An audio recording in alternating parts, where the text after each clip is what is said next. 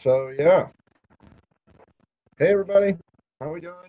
What's going on? Welcome back to another edition of Write More Light Live. I'm your host Brian Collins, I'm Executive Director of the Midwest Writing Center.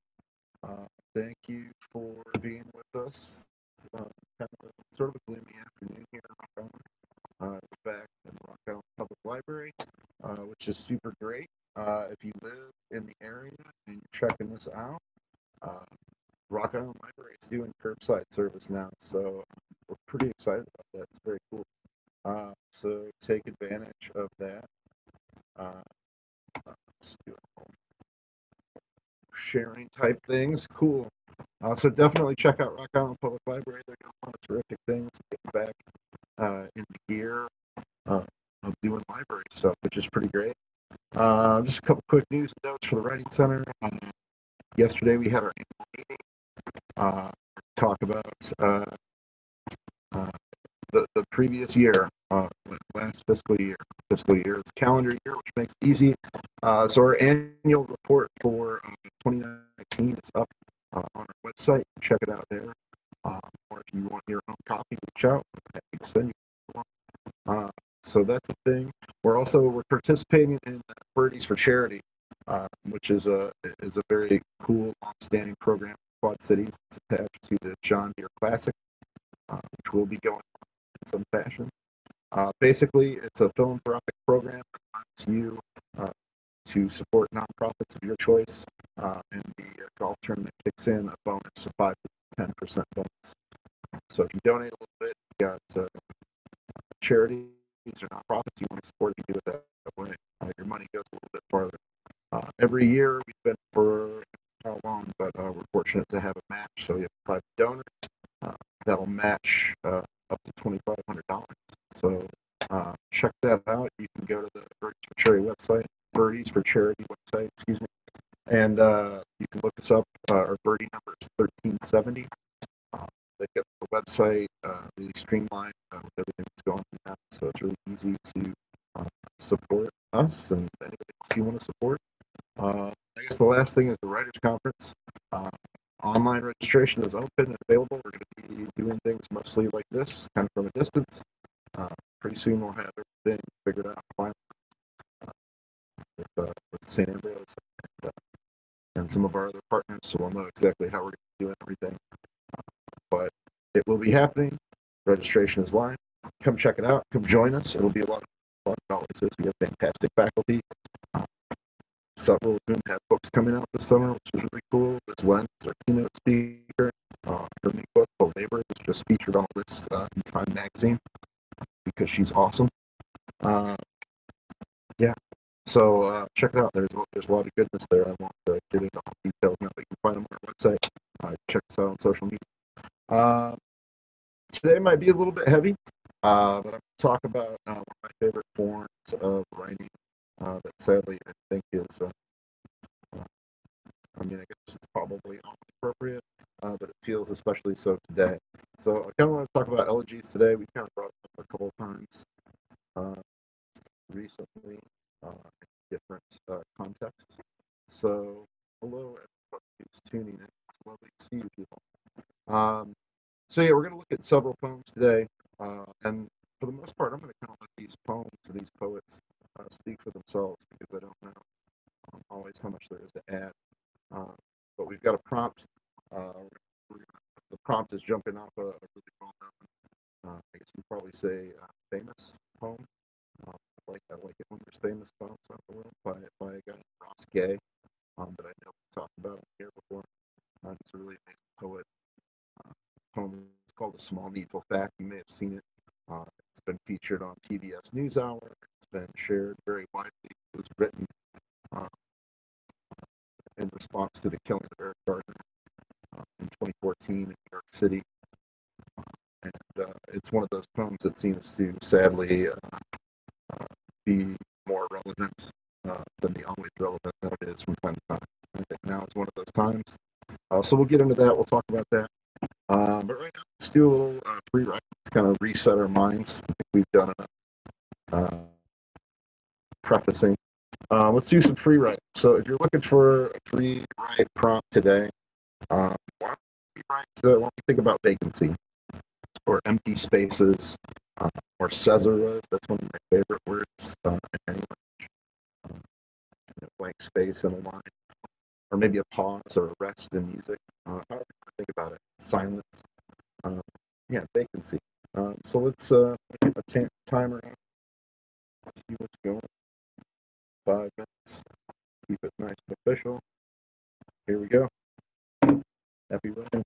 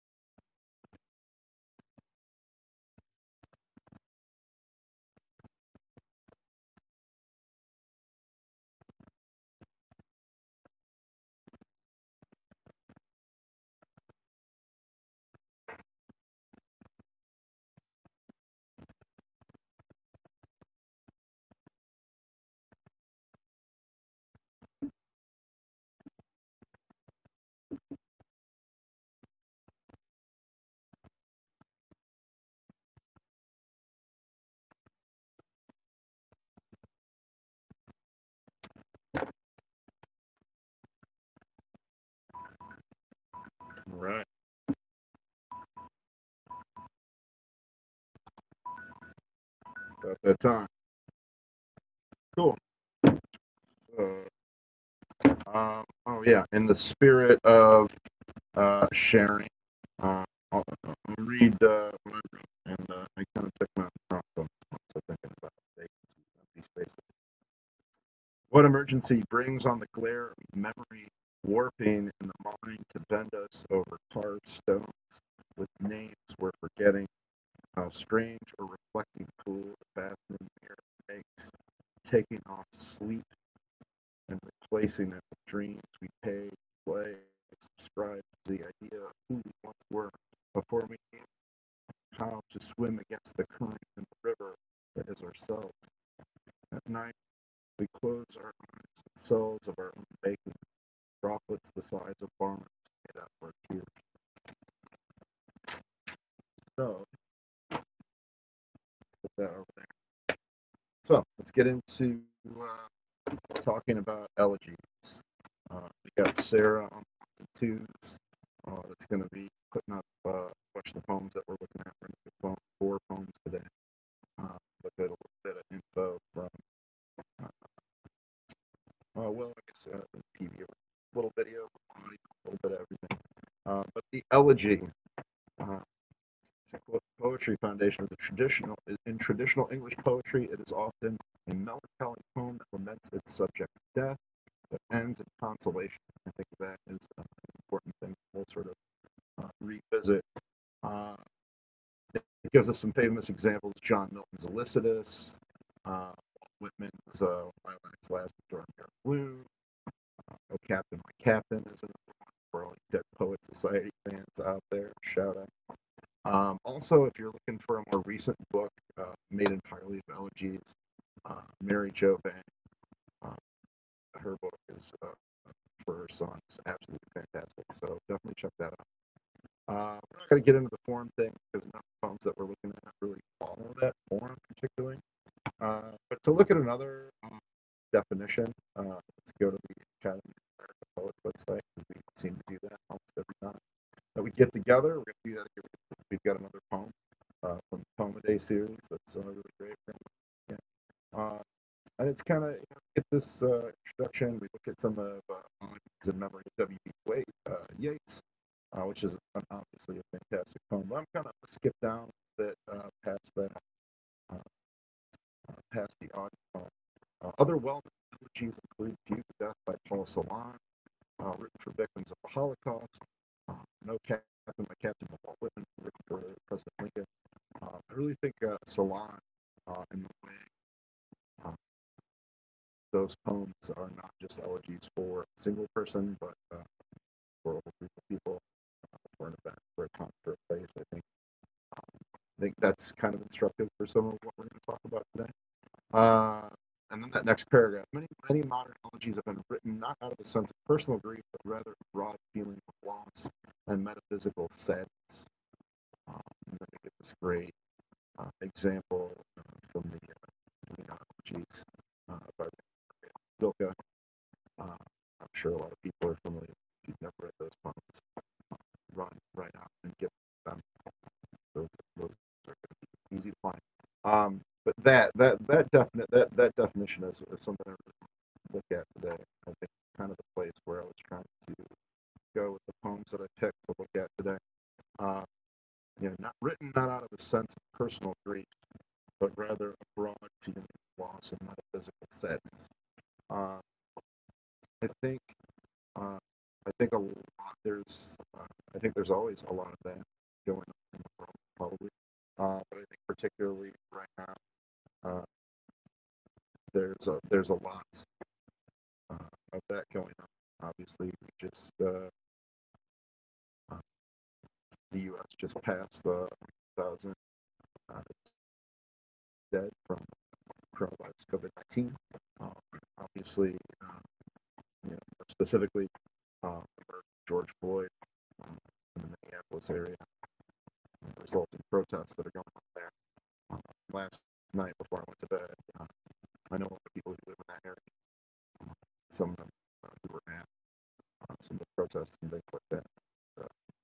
Obviously, a lot of pain, a lot of long-standing pain Uh, and so I thought, this is a form that tries to capture that pain and honor that pain uh, and remember uh, what we've lost that's resulted in the pain that we feel, the suffering that we feel, but also that looks at the living that continues and uh, how that pain informs. So a little bit heavy today, but these are heavy times, I think. So with that, I kind of want to get into just looking at the poems because I think a few of these poems, um, I try to pick poems that were fairly recent. I try to pick poems by a pretty diverse mix of people about diverse subjects, like who they were writing about, from family members to people they served with, to themselves, to strangers, to uh, societal situations, to collective ones.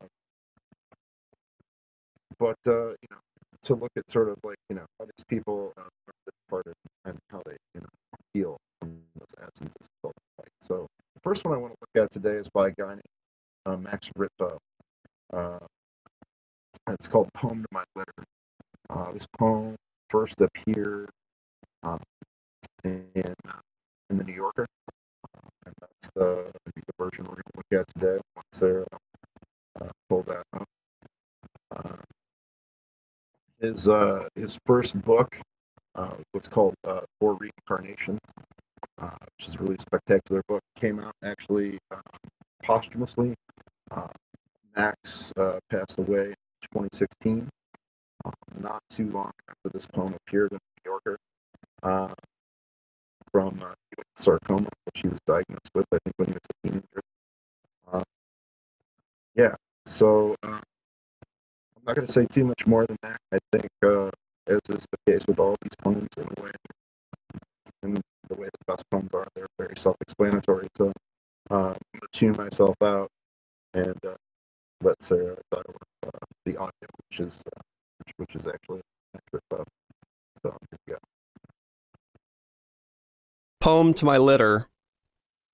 My genes are in mice, and not in the banal way that man's old genes are in the beasts. My doctor split my tumors up and scattered them into the bones of 12 mice. We give the mice poisons I might in the future want for myself. We watch each mouse like a crystal ball. I wish it was perfect, but sometimes the death we see doesn't happen when we try it again in my body. My tumors are old, older than mice can be. They first grew in my flank a decade ago. Then they went to my lungs and down my femurs and into the hives in my throat that hatch white cells. The mice only have a tumor each in the leg. Their tumors have never grown up. Uprooted and moved, learn to sleep in any bed the vast body turns down. Before the tumors can spread, they bust open the legs of the mice, who bleed to death. Next time, the doctors plan to cut off the legs in the nick of time so the tumors will spread. But I still have both my legs. To complicate things further, mouse bodies fight off my tumors. We have to give the mice AIDS so they'll harbor my genes. I want my mice to be just like me. I don't have any children. I named them all Max. First they were Max 1, Max 2, but now they're all just Max. No playing favorites. They don't know they're named, of course. They're like children you've traumatized and tortured, so they won't let you visit. I hope, Maxes, some good in you is of me. Even my suffering is good, in part. Sure, I swell with rage, fear, the stuff that makes you see your tail as a bar on the cage. But then, the feelings pass. And since I do absolutely nothing, my pride, like my fur, all gone. Nothing happens to me. And if a whole lot of nothing happens to you, Maxes, that's peace. Which is what we want. Trust me.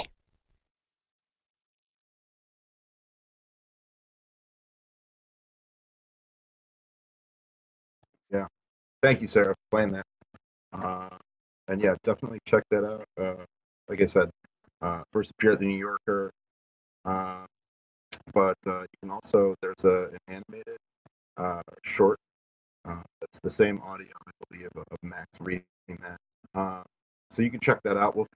Sarah will throw that link up in the comments, so you can check that out. I think it was produced by WNYC uh, as part of like a podcast program, I think. Um, but in any event, um, yeah, I mean, so much to talk about in this poem, and with the time we have, to get to a lot of it. But I think the thing that gets me, especially hearing it, is like the humor uh, that he has, which I never met Max, but I'm fortunate to know a lot of people who did, uh, and hearing them talk about him is one of the things that always came up was how funny. And there's this humor here, especially they're like children traumatized and tortured, so they won't let you visit.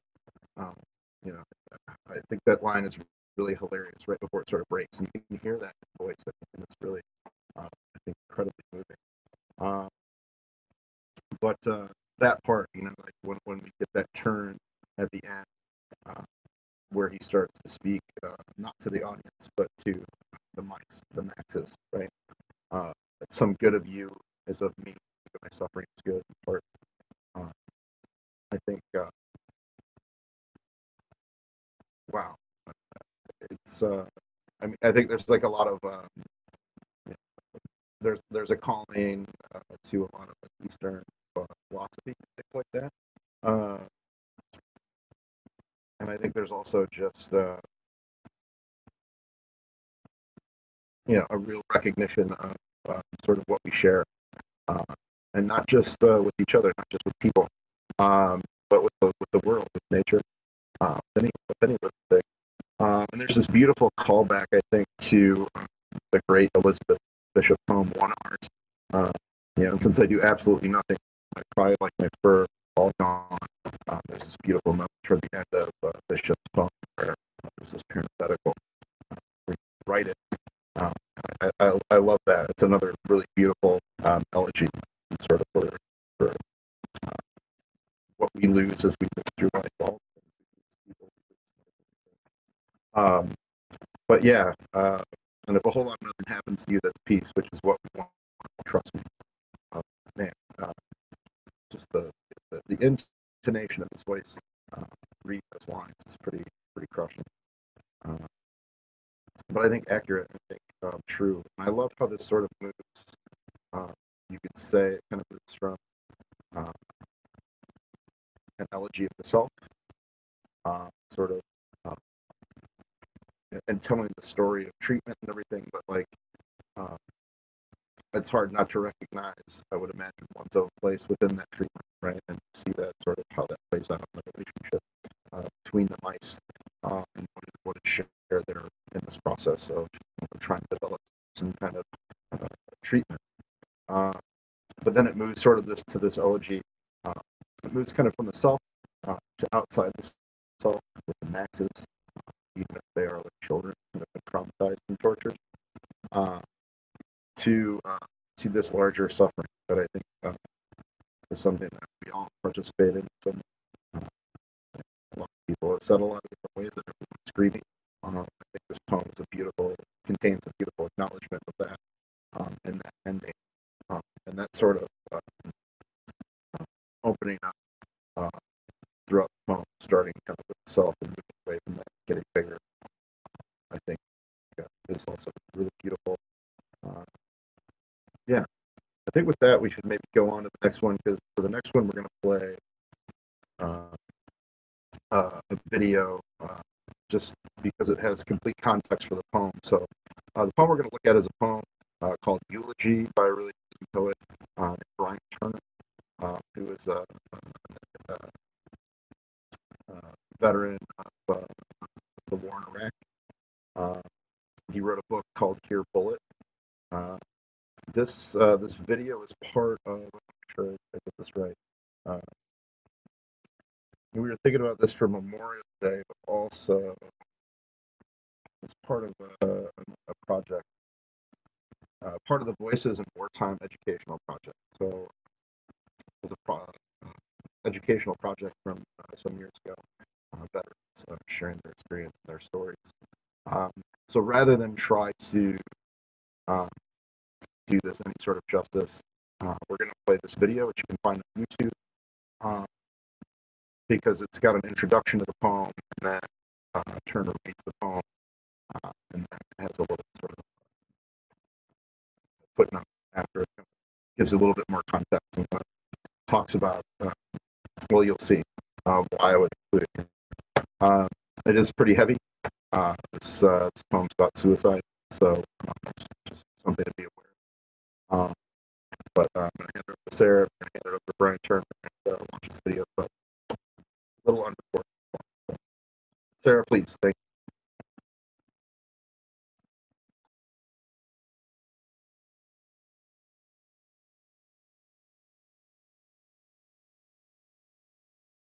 When we came back, our brigade was put out on a parade field. It was a sunny day. It was beautiful out.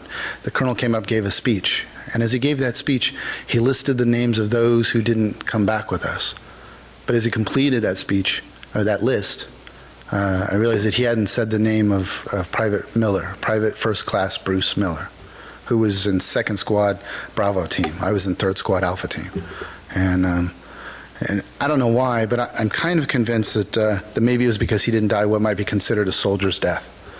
But I think that erasure is an injustice to his name and to his life. And if in some small way, my doing this maybe changes it or reverses it in a little way, then it's worth it. Eulogy. It happens on a Monday at 11:20 a.m. as tower guards eat sandwiches and seagulls drift by on the Tigris River. Prisoners tilt their heads to the west, though burlap sacks and duct tape blind them. The sound reverberates down concertina coils the way piano wire thrums when given slack. And it happens like this. On a blue day of sun, when Private Miller pulls the trigger to take brass and fire into his mouth. The sound lifts the birds up off the water. A mongoose pauses under the orange trees, and nothing can stop it now, no matter what blur of motion surrounds him, no matter what voices crackle over the radio in static confusion, because if only for this moment the earth is stilled, and Private Miller has found what low hush there is, down in the eucalyptus shade, there by the river. He was 23, really sweet. One of the sad things was myself and my boss had to go through his personal effects and say what stays with the Army, what goes back to his family, you know. And I read that poem at West Point, and when I talked with them, this was in December of this past year, and I told him, I said that after that, our platoon was taken off our mission cycle, and somebody else took our job for the day, and we were down right there on the banks of the Tigris. And they separated us by squad, and suddenly like all these chaplains and like psychiatrists came out of the woodwork like rats when you turn the lights on or something. I'd never seen them before. Maybe they're all in the chow hall or something, I don't know. But they were there then, they're trying to help and stuff. And the colonel came down, and we called him Lord Farquaad, because he was a short little guy. He's like, came in, and he walked over, and I'm in earshot, because the squad's right about where those two microphones in the middle are at. Maybe actually where the last two are, a little bit farther. So I can hear what he's saying, you know, and I'm just sort of listening. And he walked up and he took his hat off. And here's what he said. He said, what are 3 things we can do to help alleviate this situation? You know? Now, I don't know about you, but when somebody you've worked with for the last year and a half or so, somebody that becomes part of your kind of family, takes a saw, a squad automatic weapon, turns it upside down, puts a barrel in his mouth, pushes down the trigger and puts 6 to 8 rounds to the top of his skull, I don't think that's the right thing to say, you know? And the reason I say this to us tonight, I said it to them for a different reason, but the reason is because I think a lot of soldiers there and a lot of soldiers coming back don't have the skills necessary to deal with the things that we have to deal with in this situation. So as a culture and as a society, we have a lot of work to do.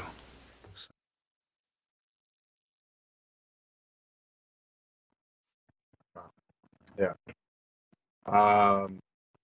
Yeah, it's definitely true, I think, in a lot of ways. And I was fortunate to, Brian Turner came to obviously in college a couple years back and read for their really awesome reading series, River Readings. Which if you live in the Quad Cities, definitely check it out. Once things sort of get back, I think it's like one of the hidden gems in the Quad Cities. They bring some really amazing writers, and it's always just a fantastic. But his was particularly moving because I think if you can see from his comments before he was after, that's kind of how the whole read. He just sort of presented everything in a really rich, full context, so you can sort of appreciate sort of everything that's going on, stories that he's telling, poems, particularly the poems that have to do with his experience in Iraq. Again, that's from a book called Earful. It was published by Alice James Books. It came out in 2005, and that was just one more time to shout him out to make sure it's right. The Voices of Wartime Education Project. Definitely worth checking that out too. And I guess the only thing I kind of want to talk about with that poem to kind of thread it to our conversation that we're having today has to do with tense. I think a lot of times by nature of the elegy, they tend to exist in the past tense. They exist in remembrance. And obviously this poem is a remembrance, right? It's called Elegy. And obviously this happened in the past, but the way it is written, the simple, move of making it in the present tense, I think has a lot of profound effects. It puts us there in the moment as it's happening. It makes us sort of a witness after the fact to what's going on, as opposed to just telling us about the soldier, what happened to him, and where he was, and the context of what happened. But it also sort of remembers him at that moment. Particularly, I think, in the last three lines, because if only at this moment the earth is still. What a beautiful, simple language, but what a beautiful rendering, right? Just kind of pause everything. But present tense, right? Because if for this moment the earth is still, Private Miller has found what low hushes there is down by the shade there by the river. It puts us into this kind of like ethereal, intangible space and makes it somewhat intangible through the sensory description, through making it, I think, present. So I think it's worth remembering when we're writing remembrances or when we're writing an elegy, is that they need not be. We have permission to write whatever tense we like, whatever tense we feel like will honor the subject. Okay? I think the next couple poems we're going to look at sort of look outward and look forward, even while maybe they are looking back and remembering. The first poem has some. We're sort of in the lab with Max as those things are happening, but there is a looking back to it. There's obviously a looking back to this poem, but also really the present tense. The next couple poems that we're going to look at jump from that. So with that, let's look at another poem. We're going to go back to the estimable poets.org and the Poem a Day project. This one's pretty recent. This one came out actually this year. The poem we're going to look at, listen to, is a poem by the really fantastic writer and photographer Rachel Eliza Griffiths. The poem is called Elegy, Surrounded by Seven Trees. And it's also, personal remembrance. It's dedicated to her mother. But as you're listening to it, kind of think about how it sort of maybe expands out from that grief and that suffering and that present tense, and sort of looks out beyond it. But also how it uses space. And there's another great explanation that we often get with these poem days. So with that, I'm going to hand it over to Sarah so we can check the dog.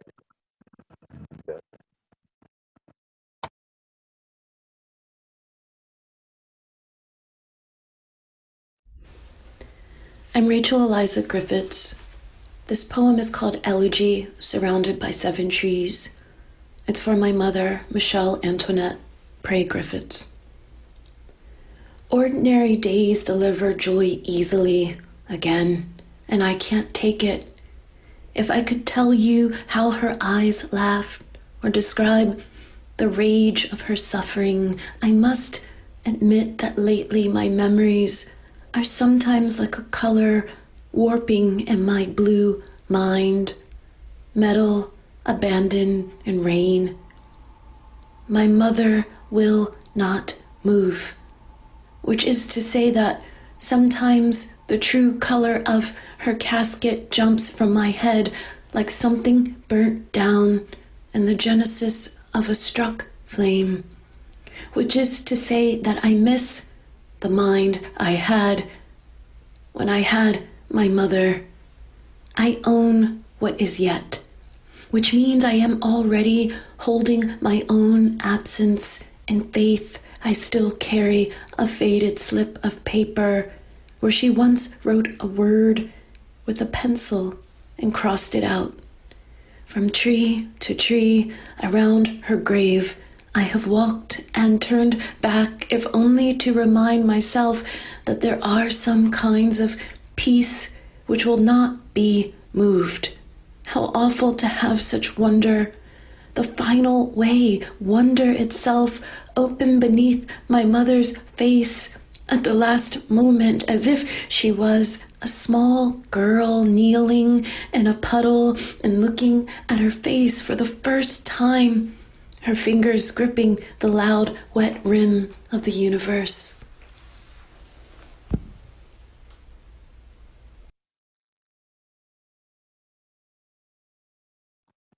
Right. Thanks, Sarah. Yeah. Um, yeah, I think there's a fantastic list of these on poets.org. So if you go and check out their little kind of mini essay about the elegy, and click on the link to read some more. This will be the first one that comes up. There's another amazing one that came out, I think, 2 years ago by Tiana Clark.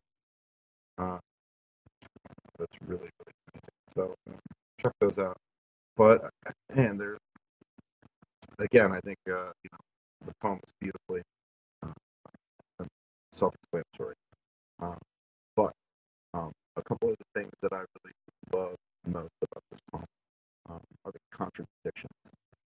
That first line is just so good. Ordinary days deliver joy easily again, and I can't take it. Um, that the inability to be in joy. While grieving. To state it like that, I think it's really beautiful the way it kind of bends, and the way it you can see with the jam line break. For ordinary days deliver joy easily is such a lovely. A poem with that first line could be going in so many directions, but by the end of the sentence, and midway through the second line, we get that it's a very different sort of how that joy is being received is maybe different than we'd expect, just based on that first line. I think that's a beautiful subversion, a wonderful contradiction that sets the stage for everything else that comes. And we get another one in the fourth stanza. If only so there's some, and turn back if only to remind myself there are some kinds of peace which will not be moved. First off, that peace kind of makes me think of the Max Ritvo poem and how that poem ends. That peace, which is what we want, right? Which it's a beautiful way to state it in that poem. But I think part of the beauty of that statement is the universality, which it acknowledges. And I think that same universality is at play in this line by Eliza Griffiths, excuse me. But the contradiction, how awful to have such wonder. The final way wonder itself opened beneath my mother's face at the last moment. Wonderful, right? Isn't wonder supposed to be some terrific, nice thing? And here, maybe not so nice, right? So those two contradictions at the beginning and the end of the poem, I think are really, really capture something about what it's like to be grieving, particularly like a fresh grieving, something that's new, where you're sort of trying to get back into the world and feel things in a normal way. um, but this other thing that sort of permeates everything in your life resists or refuses that. I think that's really lovely and a beautiful record. And that last line, as if she was a small girl kneeling in a puddle, looking at her face for the first time, her fingers gripping the wet rim of the universe. That looking out and that imagining of like possibility of what could be. I think that's such a lovely way to close a poem that is filled with a lot of grief and a lot of pain and a lot of difficult imagery. And it can sit, in the third stanza, which means I'm already holding my own essence and faith.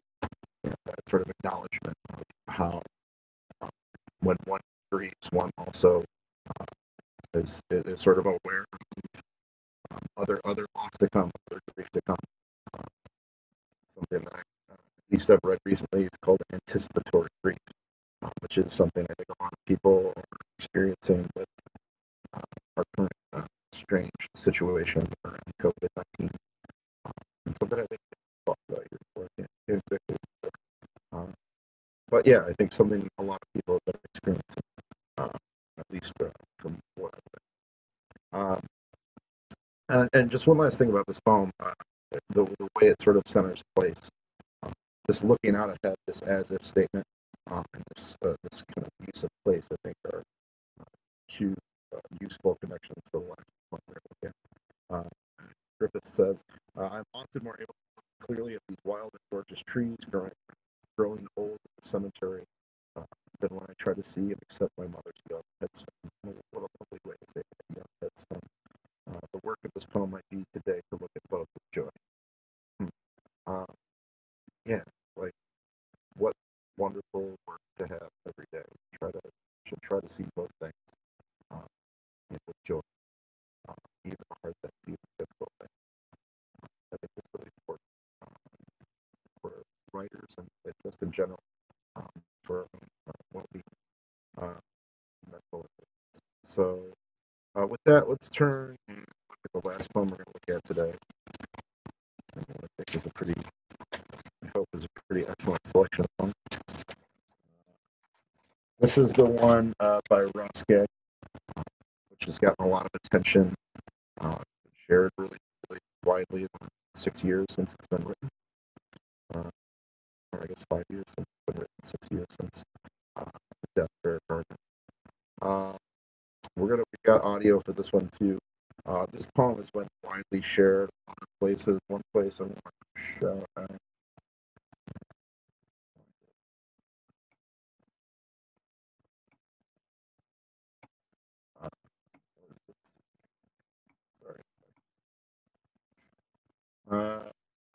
You can find it on a website called On Beat.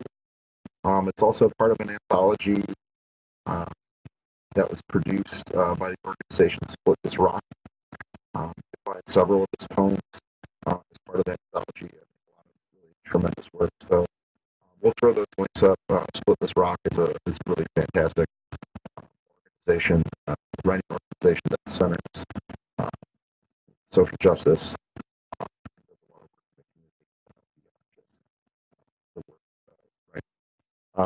So definitely check them out.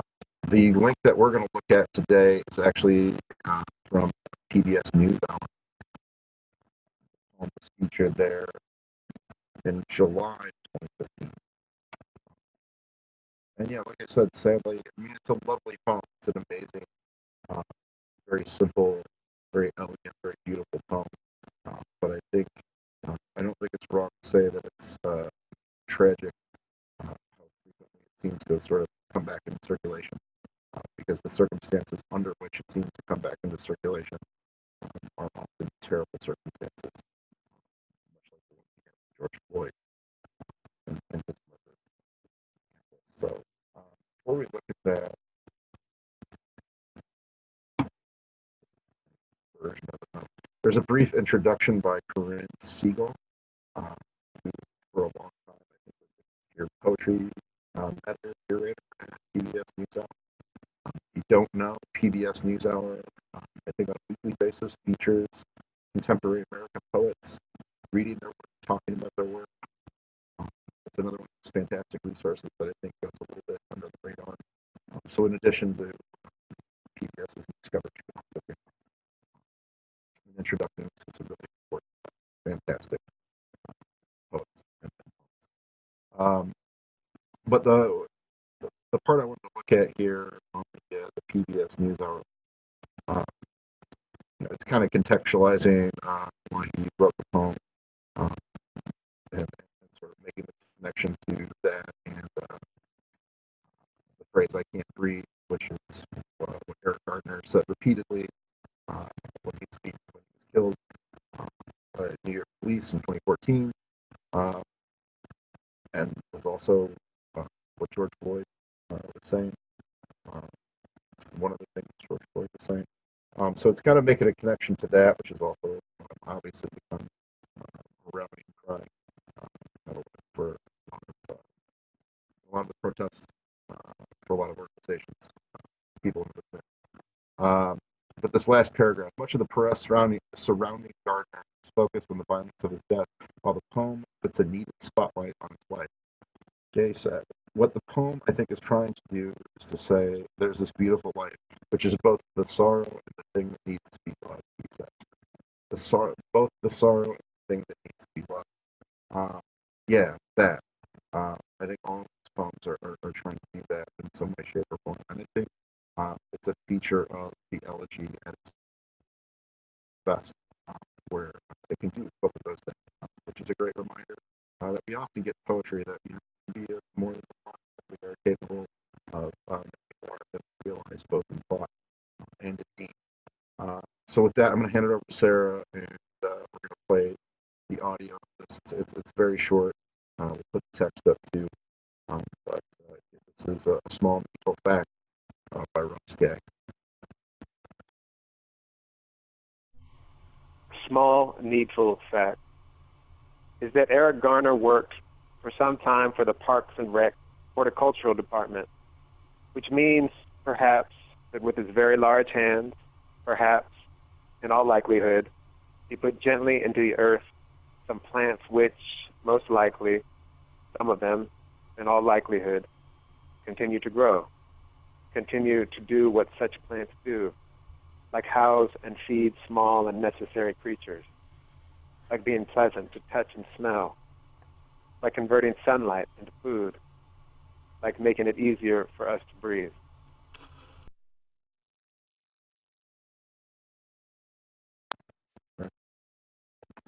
Thank you, Sarah, for putting that up so we can follow along. I mean, a couple things that are so much striking about that poem.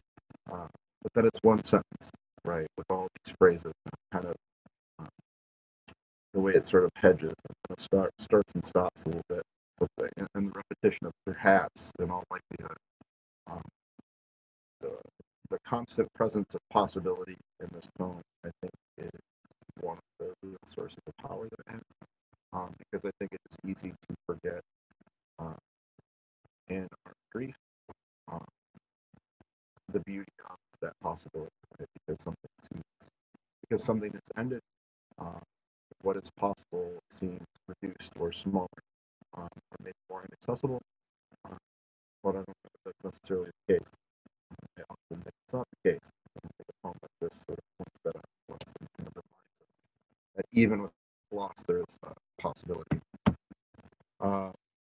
The other thing about it, obviously, at the end of it, the way that we take this detail from Eric Gardner's life that he worked with the NYC Parks Horticultural Department, and what plants do. They make our life, they make it easier for us to breathe, they make it possible for our life on Earth. And I think in that way, maybe we can make it a little more possible, and certainly could make it a whole lot easier for each other to exist together here on this Earth. So maybe we can write fewer elegies. Maybe this is the form that is maybe best the fewer that we get. But with that, let's get into looking at prompt. We don't have a ton of time, but we've got a little prompt today. It's pretty straightforward, but it jumps off of this poem in particular, but everything we've been talking about today. Get my copy of it so I know what I'm saying. So, this is the prompt on Lost Elegy, a prompt that Ruskay's small neat fact. The story of what happened to Eric Gardner is tragic for many reasons. His last words, "I can't breathe," have become a rallying cry over the country. In the poem Small Neat Fact, Ruskay takes details regarding the obituary that he worked with the Guides and Parks and Rec Horticultural Department and reflects not only how Gardner lived, but also the life he helped provide for those not fellow citizens. As Ruskay says to NPR with the poem, I think is trying to do is to say there's this beautiful life with its both sorrow and the thing that needs to be loved. This is often the case with poems written in the memory of someone or something. They both become a reflection of the sadness created by the lost and attempt to restore the lost in some way and remind ourselves of the good things about them and continue to remember and love. For today's exercise, write a poem or something else again. Song lyrics, a story, whatever it might be, in memory of someone or something that you have lost. They do not have to be dead. Maybe they moved away. Maybe you just lost contact with them. It doesn't have to be that heavy or fun. And the piece can have any tone you want. It does not have to be sad or somber. It can be funny or celebratory or whatever you like. I'm thinking here of parts of that Ritvo poem. The brutality of the action that we're getting in that moment to try to achieve some useful treatment. It's graphic, it's difficult. It's shot through with humor, and I think that that reflects a very particular sort of a way of looking at the world. So if your way of looking at the world is humor, embrace that. I don't think humor and elegy do not have to be mutually exclusive. Maybe I'm wrong. I don't know. We'll find out. Try to think about how this person or thing affected you in a positive way. What did they give to you? What did they give to other people? What is unique about this person or thing that you would like other people to know about? What do you remember best about them? So pretty straightforward. If you're looking for other ideas, other examples, like I said, there's a fantastic list at poets.org. I'm pretty sure you can find another list at the Poetry Foundation. I think that's a link.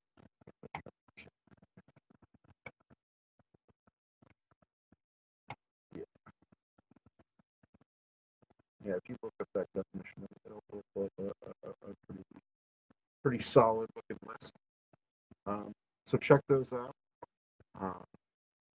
And yeah, if you want to share what you come up with, you would love to check them out. We'll be hosting a writer studio on Facebook the first Saturday of June. The 6th. So you can bring it there. Anytime. That's when people are regular. Bring it there. Hopefully some people will be online. Down to talk about your work. Hopefully you'll be down to talk about other people's work.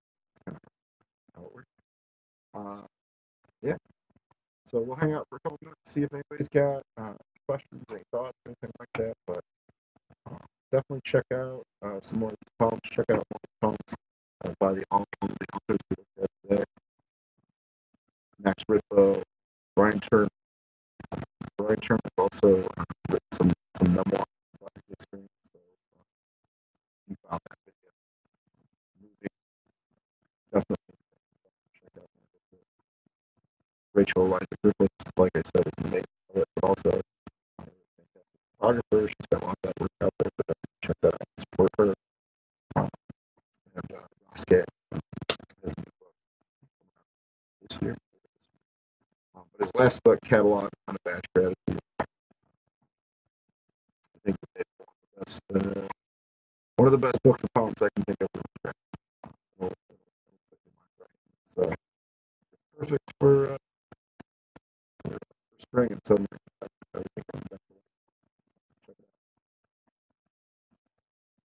Thank you. We appreciate it.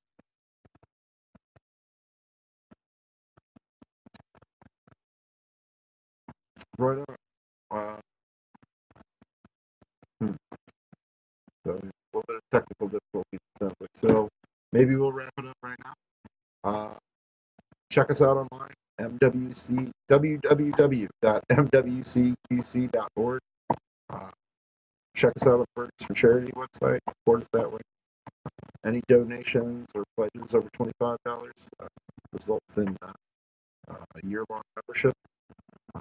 Thanks very much to Sarah for putting up all the links and running all the audio and video and making things happen. And we'll see you here next week. Bye, guys.